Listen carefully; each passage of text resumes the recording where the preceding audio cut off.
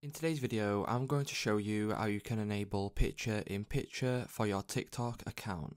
So if you are wanting to enable picture-in-picture for TikTok, the first thing you will need to do is head over to your settings on your Android phone.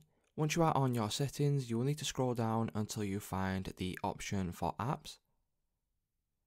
As you can see, apps is right there in the middle of my screen, so if you select the option, you will then need to find TikTok. So as you can see, TikTok is right here, so if you select TikTok, what that will do is it will open up this page here with all of these settings on TikTok.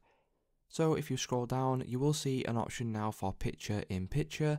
If you click on this and make sure this is toggled on, just so this is enabled. What you can do then is you can head over to TikTok. Once you head over to TikTok, you will need to find the live video that you want to have in picture-in-picture. So I will just click on this person here, and if I want this in picture-in-picture, I can just simply click on the middle button here. So as you can see now, this is now in picture-in-picture, and I can open up other apps and use other apps and things like that.